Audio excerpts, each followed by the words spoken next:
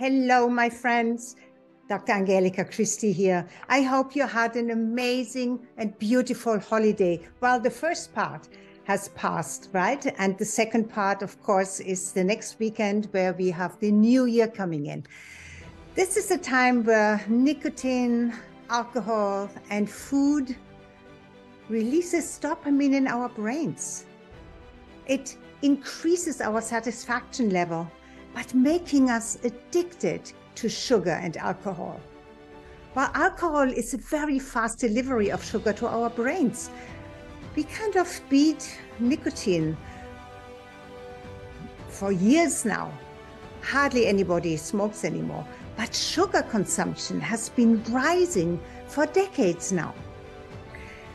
And the faster something affects your brain, the more addictive that substance becomes. Many processed foods are treated in a particular way as if they are pre-digested, so the speed is maximized to your brain, which then releases the dopamine, right? And we are manipulated and hypnotized by clever advertising that reaches deep into our subconscious mind. Even though we know that processed foods aren't healthy, we can't really resist the temptation, especially during the holidays. We indulge in foods high in fat and sugar. Half a century of food trends created an environment where 50% of foods that American adults consume are ultra-processed, often optimized to hit the body's fat and sugar sensors to release dopamine, resulting in today's high rate of obesity.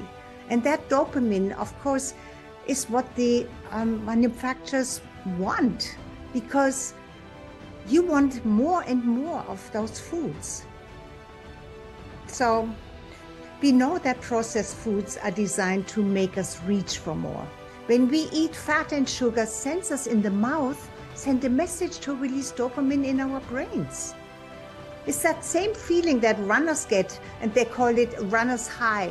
A feeling of pleasure.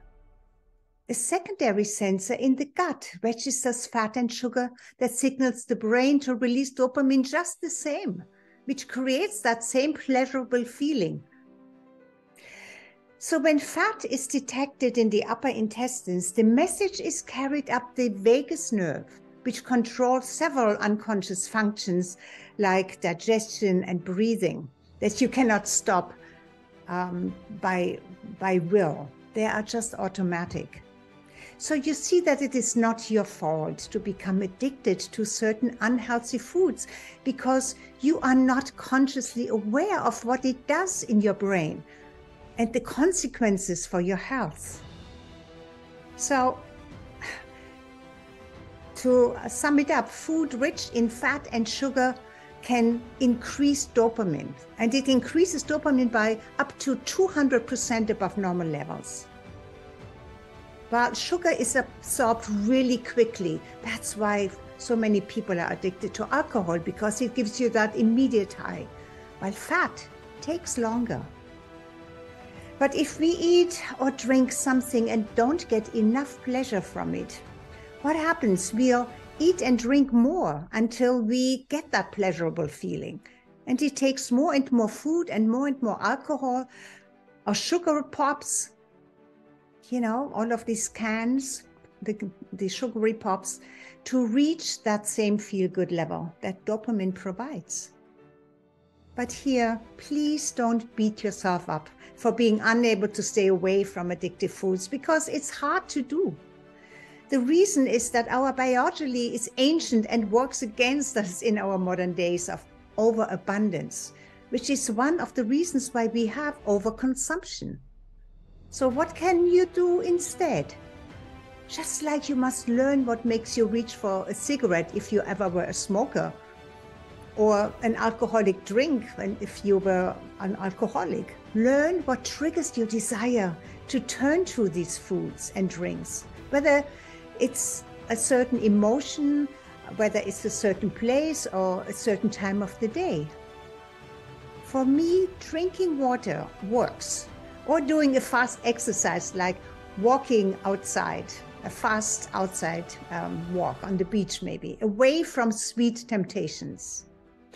We discuss all of this and so much more in my Facebook group, which is called Your Radiant Life Over 45 Club. And you find the link right under here.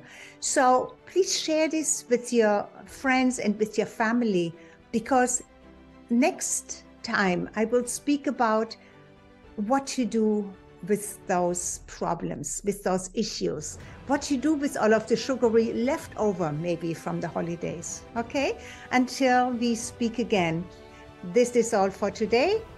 Bye-bye for now. This is Dr. Angelika Christie, and make it a beautiful day or evening or night wherever you are. Bye-bye for now.